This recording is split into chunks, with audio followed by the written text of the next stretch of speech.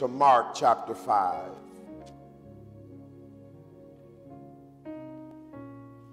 And I only want to read verse 33 and 34.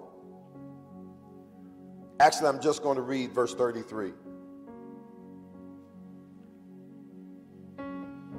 Because verse 33, everybody read verse 33. It says, "But the woman, fearing and trembling, knowing what was done in her, came and fell down before him and told him all the truth."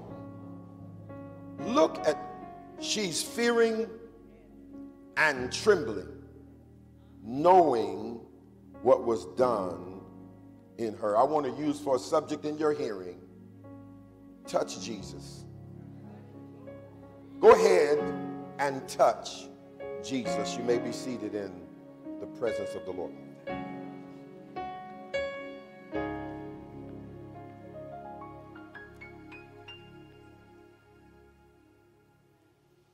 Sunday school students know that what Matthew describes as the hem of his garment was basically tassels placed on the bottom of Jesus's outer robe. The importance which the later Jews attached to the hem or the fringe of their garments was founded upon the regulation in Numbers chapter 15, verses 38 through 39, which says, "Speak unto the children of Israel, and bid them that they make them fringes in the borders of their garments throughout their generations, and that they put upon the fringe of the borders a riband of blue.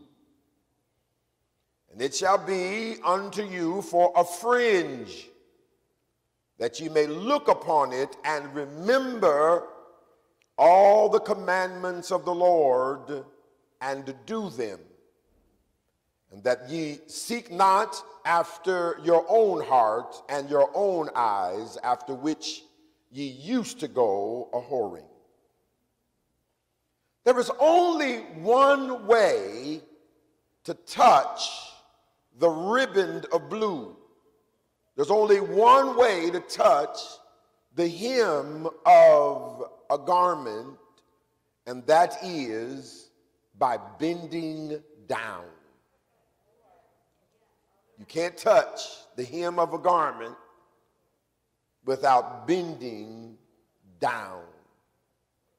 This deliberate act on the part of this precious woman should not be overlooked. We should add to the imagination of this moment the thronging, the cramming and crowding of a large multitude of people, which to me means that the woman literally had to crawl to Jesus with the goal of touching something. She had to crawl to Jesus. I want you to write this down. With God, true humility is not embarrassing. It is attractive. With God, true humility, it's not embarrassing, it's attractive to God. When God sees true humility, God says, "Who is that?" When he sees true humility, who's that man? It's attractive to God. As a matter of fact, James chapter 4, verse 6 says, "But he giveth more grace. Wherefore he saith, God resisteth the proud, but giveth grace to the humble." That's important, especially young folk. That's important because we live in a society where we seem to reward pride and dismiss and disregard humility. But my Bible says that God resists the proud and gives grace to the humble. I want you to write this down. This is a very important point. Some people miss their miracle moments because of a refusal to crawl. Some people miss their miracle moment because of a refusal to crawl. I have some bad news for many of us. Although we do not have to beg God for anything, we all must bow before him. And we will all bow before him either willingly or unwillingly, but we will bow. Let me tell you this. God breaks people. He breaks people. God breaks wills. God will knock a person down. Yes, he will. God will end plans. Now, y'all don't look at me so spiritual, because I'm not only talking to the sinner, because God will break a saint. Come on, y'all. He will. He's done it to me. I didn't like it at the time, but I love it now. God knows how to bring a person down a peg. He will humble us, especially when we don't listen, especially when we refuse to humble ourselves. God will get you. Come on, y'all. I need some amens. Yes, he will. God will get you. See, we always sending God. I don't mean this disrespectful. I'm just using this illustration. We treat God like he's our personal pit bull. Sick him, God. Go get him, God. We always know who God's going to get. Everybody say, but God knows my number. No, say it to yourself. Say, God knows my number. Some people are going, I'm going to stay here for about 3 minutes. Some people will miss their miracles because of an unwillingness to humble themselves. Peter said, humble yourselves therefore under the mighty hand of God, that he may exalt you in due time. Some people will miss their miracle because of an aversion to lower themselves. Just an aversion. I don't want to lower myself. And God is pressing on your head and telling you lower. And there's an aversion to lower yourself. And you're going to miss your blessing. Jesus said, whosoever shall exalt himself shall be abased, and he that shall humble himself shall be exalted. Tell your neighbor, the quickest way up is down. I know that doesn't make sense. I know it's not a law of gravity, but it's a law in God. The quickest way up.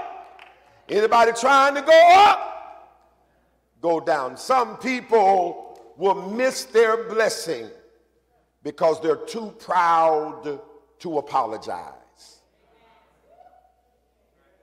too proud to lose in the eyes of others. It has been my personal experience. Turn everything off over there. Turn it all off. Just go over somebody, just turn it all off, because it's going to mess up my message. Turn the organ off, the keyboards off, and if that don't work, just start unplugging stuff. Worst case scenario, we'll jump on the piano and still hear something. That's all right, I'm going to say it again. It has been my personal experience. Now we made it worse. You're going to find it. We'll find it. Everybody say, bless him, Lord. It has been my personal experience. I told you he was going to find it. Give God praise.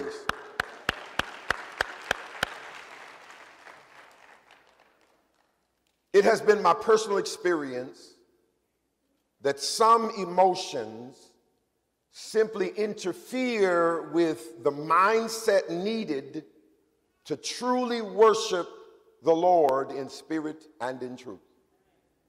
Some emotions just get in the way of our worship. Go to Matthew chapter 5, verse 23. Why is this important? Because God's getting ready to bless you. God's getting ready to pour you out a blessing you can't understand. But before you go there, we got to go here. He says in verse number 23, therefore, if thou bring thy gift to the altar, and there rememberest that thy brother hath a what? An ought against thee. Leave there thy gift, where? Before the altar. And go thy way. First, be reconciled to thy brother. And then, everybody say, and then, come and offer thy gift. Everybody say, then come offer thy gift. Eliot's commentary breaks this down really well, and I quote, these words describe an act which would appear to men as a breach of liturgical propriety. To leave the gift and the priest, the act of sacrifice unfinished, would be strange and startling. Yet that, our Lord teaches, were better than to sacrifice with the sense of a wrong unconfessed and unatoned for and unreconciled, better than the deeper evil of not being ready to forgive. Eliot says it is not enough to see in this only a command to remove ill will and enmity from our own mind, though that, of course, is implied. There must be also confession of wrong and the endeavor to make amends, to bring about, as far as in us lies, reconciliation or atonement, end quote. I have found that it is impossible to worship like I want to worship when I'm mad. Is that too real? I have found that I can't worship God like I want to when I'm mad. I found that anger interrupts my worship. I found that being upset can impact my worship. I'm just going to talk about me because y'all have been saved so long and you can just do that. I found that even being hurt can affect my praise. Being disturbed can affect my praise. But you know what? I had to decide. I decided I'm not going to let a grudge mess up my worship. And whenever you have to choose between holding on to something and worship, let that thing go. Hello, somebody. Let bitterness go. Let dislike go. Let resentment go. Let loathing go. Why? So that I can worship God like I want to worship him. So I can serve him like I want to serve him. So we can do what God has called us to do. That's why the Hebrew writer says in Hebrews chapter 12, verses 14 and 15, follow peace with all men and holiness, without which no man shall see the Lord, looking diligently, lest any man fall of the grace of God, lest any root of bitterness springing up trouble you, and thereby many be defiled. I'm going to say it again. Many people will miss their miracle because of a refusal to crawl. My precious brothers and sisters, humility is a prerequisite to deliverance, which also means that humility is a prerequisite to worship. 2 Chronicles chapter 7, verse 14 says, if my people, which are called by my name, shall humble themselves and pray and seek my face and turn from their wicked ways, then will I hear from heaven and will forgive their sin and will heal their land. I fully expect a full worship here and online today as we reflect on what Jesus has done for us and how he did it. And the end result ought to be the kind of pure worship that comes from gratitude. Pure worship. Our text is not only a recreation of a miracle, it is also a recreation of a worship moment. The act of touching is symbolic of worship, because it is in worship and through worship and by worship that we touch Jesus today. And our text is one of the many examples of what happens when faith and worship are combined. When faith, a confidence in what Jesus can do, and worship, a gratitude of what he has done, are combined. Let me talk a little bit about worship.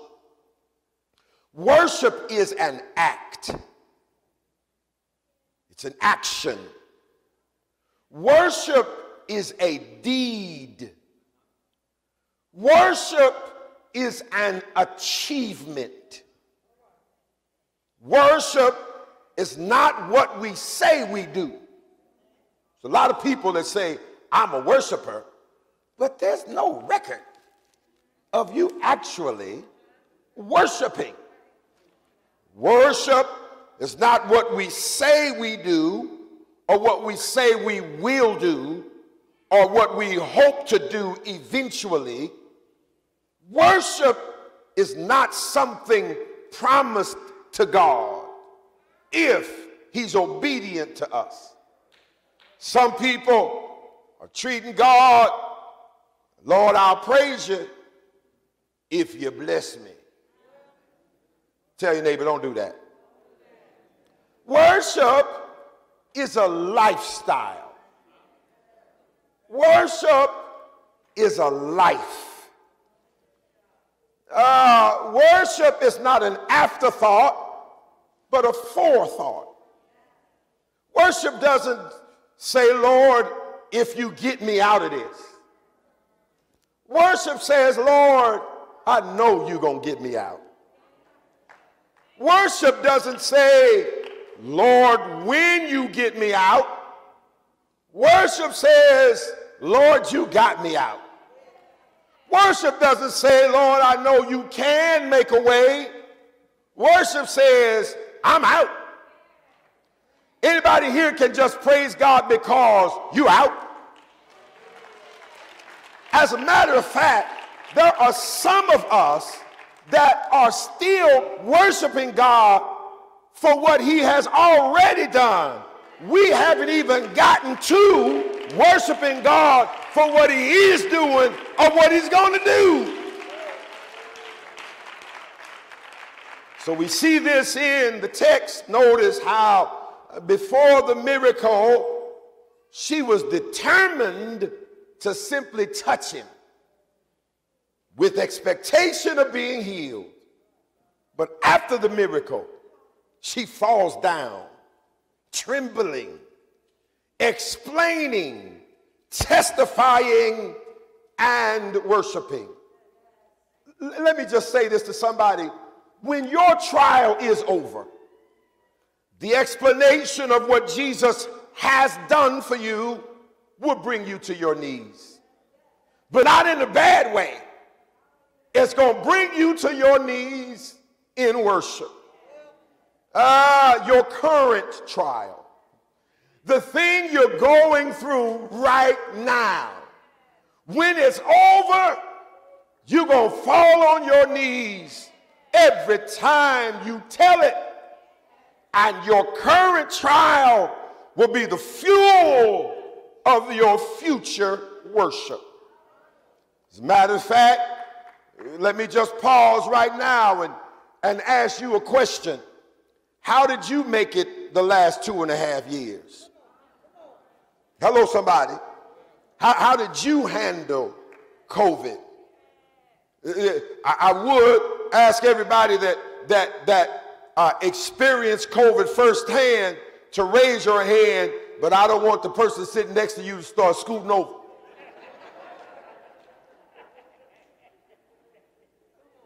Hello. COVID was a joke until you got it. Couldn't pronounce it, called it COVID, the COVID, whatever it was.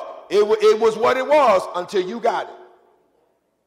And then until you couldn't breathe.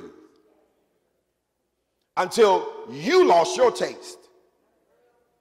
Until you got a positive result. And until you had to deal with it. And now, then, whenever it happened, you had to deal with it.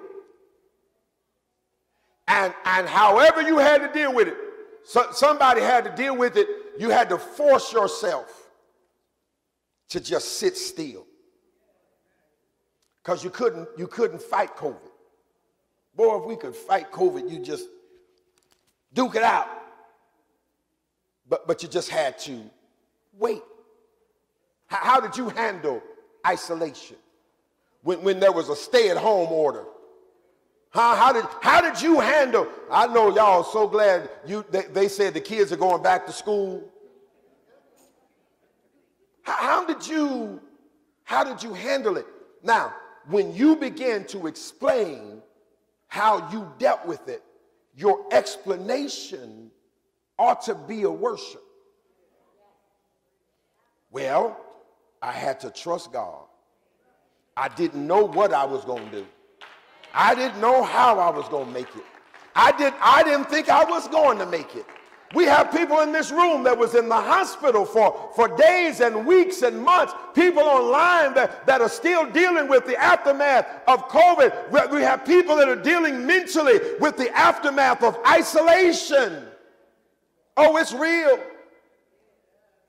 But your testimony, how are you handling the back-to-back deaths in your family? In this church, there were some weeks we had 3 funerals in a week. and had to push the fourth one off to the next week. How did we do that? Everybody say, the Lord helped us. And so when you think about that, when you think about it, you ought to give God some praise. When we say, when I think of the goodness of Jesus and all he's done for me, my soul cries out, hallelujah, praise God for saving me. I don't have to go back to my day of salvation to praise him. I don't have to go back 20 years ago to praise him.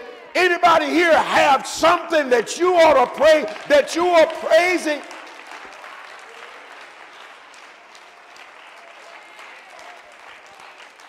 I'm not just saying God has been good like it's a rumor. I heard God was good. Hallelujah. Somebody help me preach. God is good right now. And if it had not been for the Lord that was on my side, tell me, where would I be? Would have lost my mind, would have lost my joy, would have lost my salvation, would have lost my home, would have lost my everything, could have lost it all. Somebody shout, but God.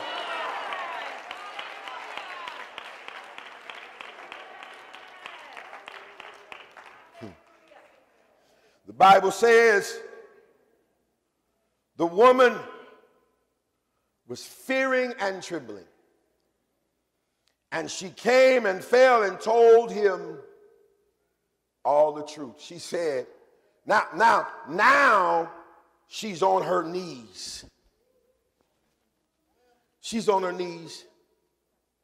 She said, he healed me. I've been bleeding for 12 years.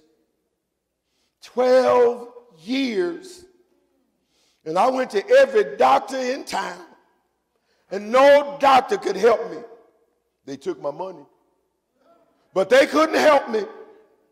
I spent every dime I had. And nobody could help me.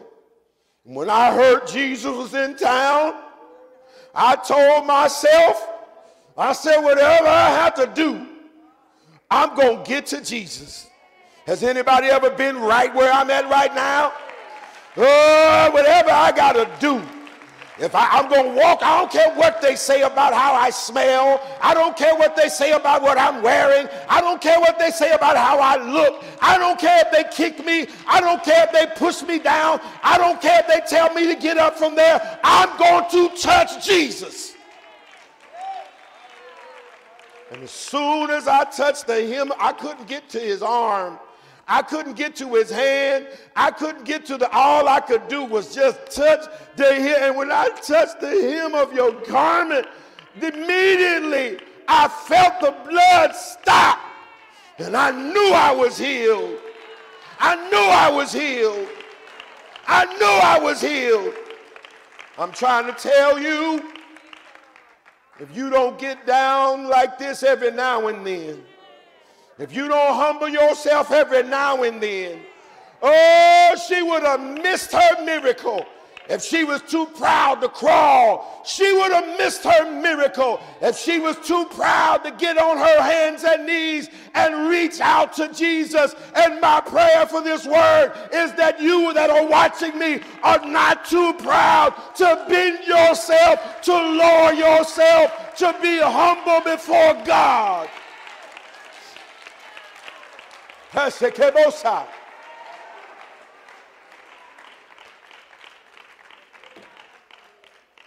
Now let me shift to Bible study mode, because I want you to write down 10 signs that we have touched Jesus. Because somebody wants to know, how do you know if you touch him? One is closeness. When you touch Jesus, you feel a closeness. David said, yea, though I walk through the valley of the shadow of death, I will fear no evil, for thou art with me. Thy rod and thy staff, when you touch Jesus, you know he's with you. Number two, you know you've touched Jesus because you feel peace. John 14:27, Jesus said, peace I leave with you, and my peace I give unto you, not as the world giveth, give I unto you. Let not your heart be troubled, neither let it be afraid. So you know you've touched Jesus when you feel his peace. Number three, power. When you touch him, you feel his power. Acts chapter 1, verse 8, Jesus said, but you shall receive power. After that, the Holy Ghost has come upon you, and ye shall be witnesses unto me both in Jerusalem and in Judea and in Samaria and unto the uttermost parts of the earth. You know you touch Jesus because you feel that power. Number four, you speak in tongues. I like what Acts 2 and 4 says, and they were all filled with the Holy Ghost and began to speak with other tongues as the Spirit gave them utterance. When you touch Jesus, has anybody ever had a praise party that turned into a worship party that turned into a Holy Ghost tongue talking party? When you touch Jesus, you start speaking in tongues as the Spirit gives utterance. As a matter of fact, you can speak in tongues all the way home. Hello, somebody. You wake up in the morning, just talk to God in tongues. And why? Because you know you've touched him.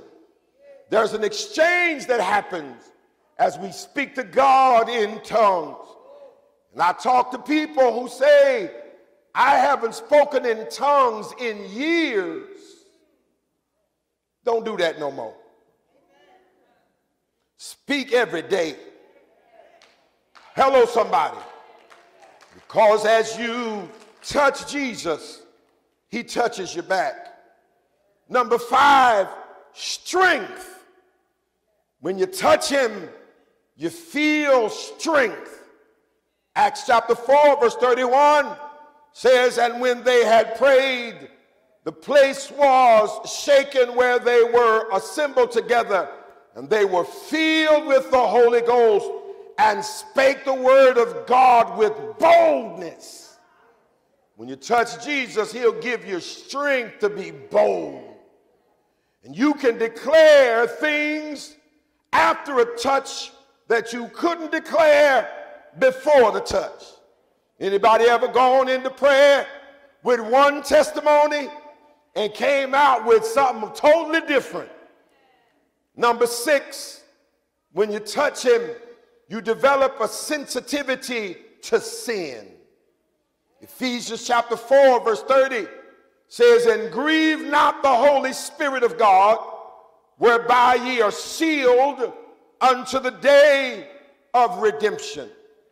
When you touch Jesus, when you come in contact with Jesus, you can't leave his presence and go out and commit sin. I'm going to say it one more time. You can't leave a touch with Jesus and go out and sin. You didn't touch him. You faked that one. You pretended to praise him. You acted like you were worshiping. You did your mirror dance. But that wasn't a touch of Jesus. Because when you touch him, you don't want to grieve his spirit. And you don't want to mess up what he's already done in your spirit. Number seven, when you touch Jesus, you feel love. Romans chapter 5, verse 5 says, the love of God is shed abroad in your hearts by the Holy Ghost, which is given unto us. Something about his love. He deposits love in your heart. When you touch him, he leaves some love behind. Ooh, I feel like I'm preaching. Boy, I ought to shout, but I can't. He leaves some love behind, and he sheds that love in your heart. Aren't you glad he don't put the love in your feet? He don't put the love in your hands. He puts the love in your heart. Somebody ought to say he puts love in my heart. He says it shed abroad, not your physical heart, but your spiritual heart. He just fills our hearts with love. It's hard to hate and love at the same time. You got to make your mind up. Are you going to love? You're going to follow that love that he left in your heart? Or you going to put a hole in your heart so that the love can drain out?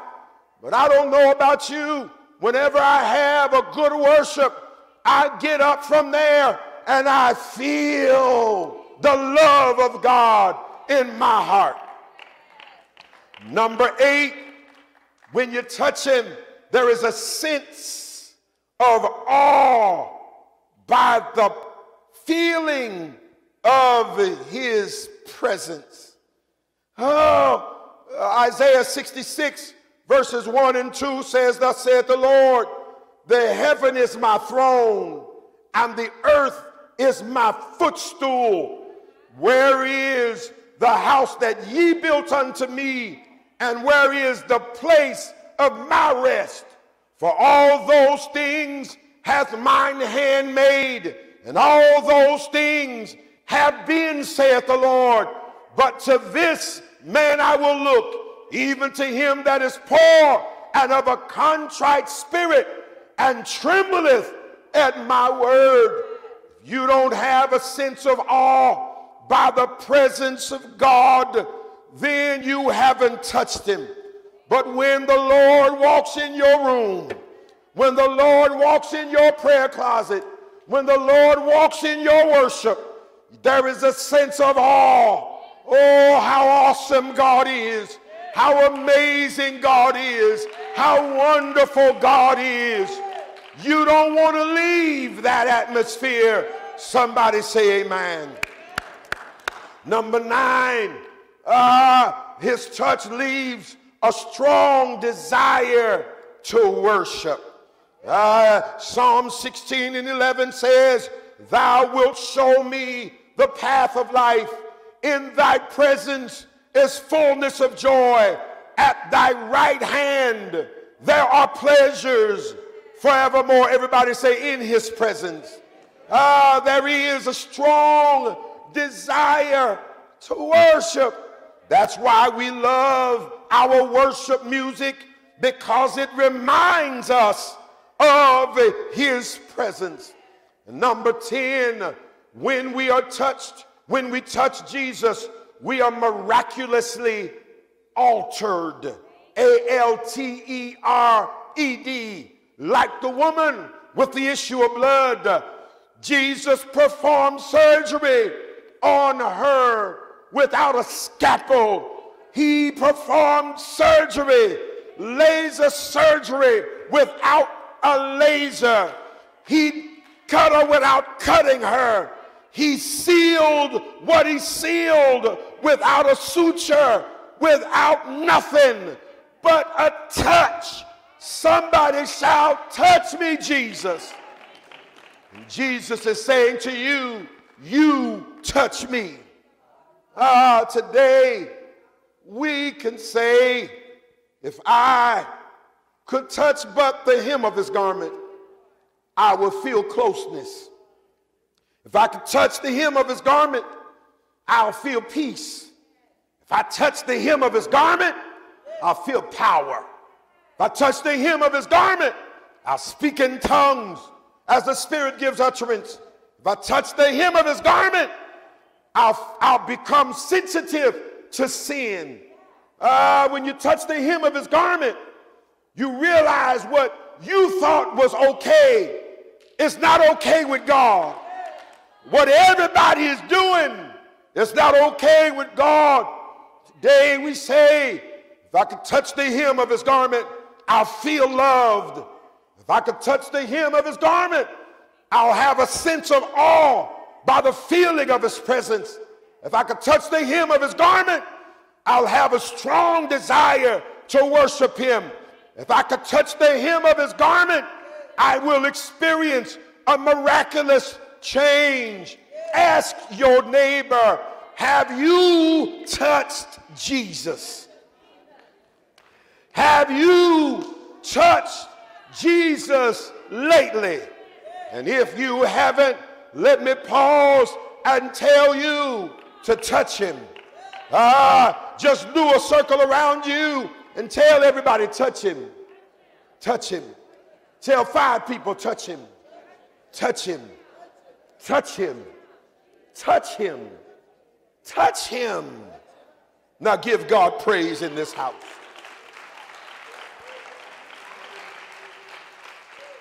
So now the question becomes, how can we touch Jesus today? I'm glad you asked. As you know, there are many types of touching. There is a physical touch. There is an emotional touch. When you watch TV, when you hear a song, it touches you. And then there is a spiritual touch. That's the touch that only God can do. God can touch us in a way that no one can. God can touch your mind. God can touch your heart. God can touch your body. God can touch your soul. God can touch your bones. God can touch your spirit. God can touch your veins. God can touch your blood.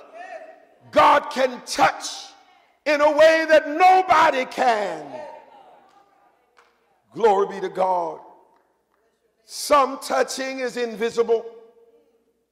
However, just because it's not seen doesn't mean it did not happen. We can see this in the text. It was the act of touching that created the miracle. Write this down. There are 3 ways to touch Jesus today. There's actually 5. I've got 2 more at the end, but 3. One is you touch him with your faith. Jesus told her, he says, your faith hath made you whole. Number 2 is you touch him with your heart. She said within herself, if I could just touch the hem of his garment. And number 3, we touch him with our trust. When you trust God, it moves him. As a matter of fact, I want to say this. This is consistent with the thought I said earlier. Some of us are missing the opportunity to touch Jesus because touching him is uncomfortable. Write this down. The modern insistence of comfort is having an adverse effect on our worship. This is for the young folks. This is for the young people. It's a little unfortunate that you missed out on what church was like for those of us that grew up in the country or that grew up in wood church frame buildings. I know I'm going to lose a whole lot of folk at Church of Christ, but I wonder if there's anybody that remembers going to a church that had wood floors. And those wood floors didn't have carpet anywhere. And what would they tell you to do? Get on your knees. Now we lost half the congregation right there. Just I might get on my knees, but on the floor. Yeah. I remember I remember churches that had one toilet in the whole building. And it was in a little room at the back of the sanctuary. And when somebody went in there and they came out, the whole back row was like, woo! Anybody go to a church like that? Just wave at me. I just know what I'm talking about. I remember church when there was one microphone. Everybody, that was it. And it was connected to the one speaker in the whole building. They didn't have, it was just one, and the preacher was preaching to hundreds of people with that one microphone. Anybody remember when the piano in the church was out of tune?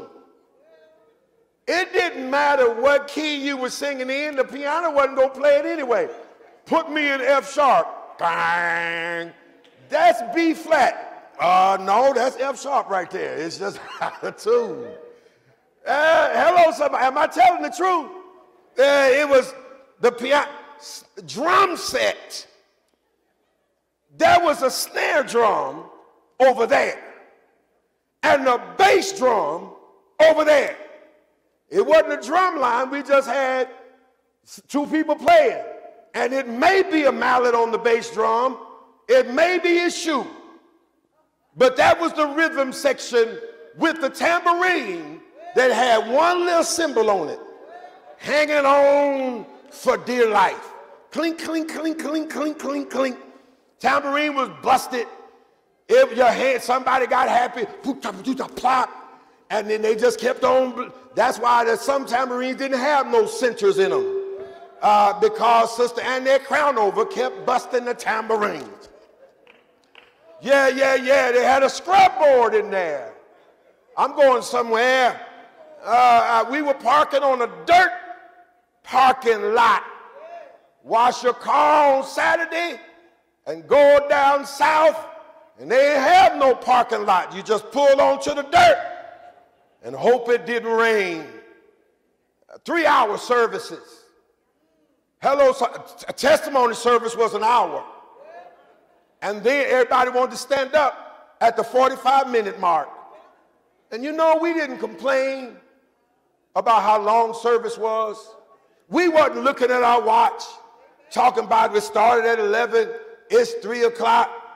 We didn't do that. We didn't. Why? Because for some reason we were engaged in service. Back in those days, prayer partners had 2 roles.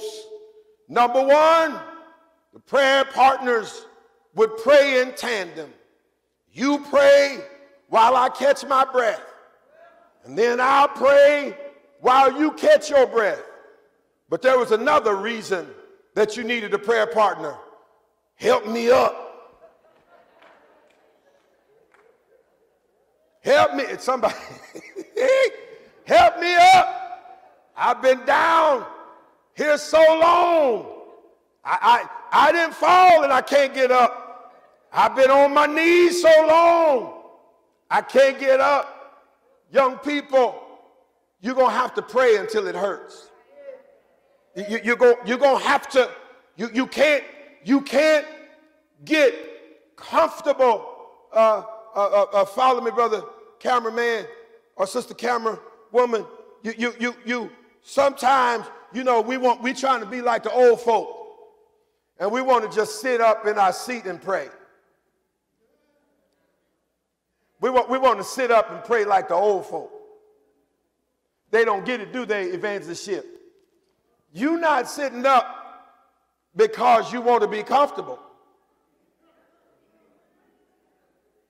You can't get down. But when you could, you was on both knees. Anybody remember praying and you went from this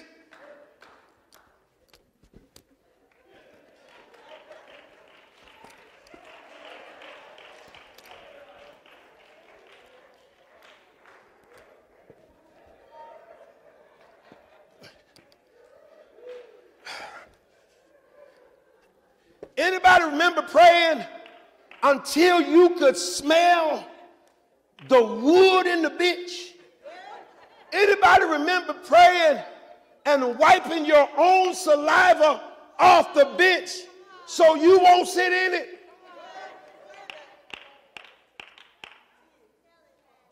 Somebody like, all right, Pastor, you know.